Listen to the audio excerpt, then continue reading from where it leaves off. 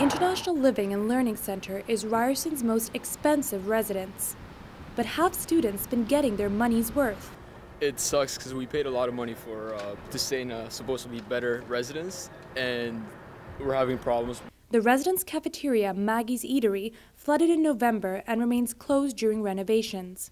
Students are not happy. Especially in the winter, you have to bundle up before you go and then get back, eat, and then get ready and go to class. It's kind of inconvenient. But cold food runs aren't the only problem for residents who are forced to use their non-refundable meal plans on food that doesn't meet their dietary needs. Students like Megan.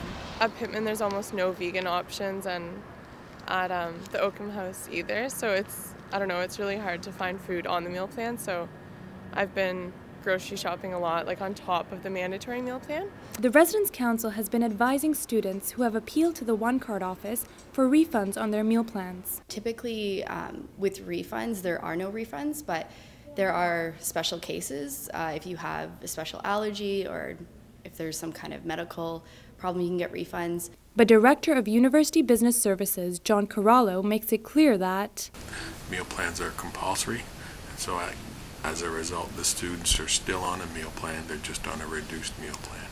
The restoration of Maggie's only began weeks after the flooding, in mid-December, and is scheduled to finish at the end of March. This extended period of renovation leaves residents frustrated. Maggie's, before the break in December, they said it should be ready by when we come back, but of course when they say they hope it will be ready, it's probably not going to be ready, which it hasn't. The management is also taking advantage of this restoration period to update the building facilities. The students should look forward to a brand new lounge area, a new dining area, as well as a brand new server area. Although some residents feel these additional renovations aren't necessary right now. They could do it after the term, the semester, but they're doing it now, so I don't know. Does it make sense? In the meantime, a grab-and-go counter has been set up on the main floor, serving drinks and light snacks.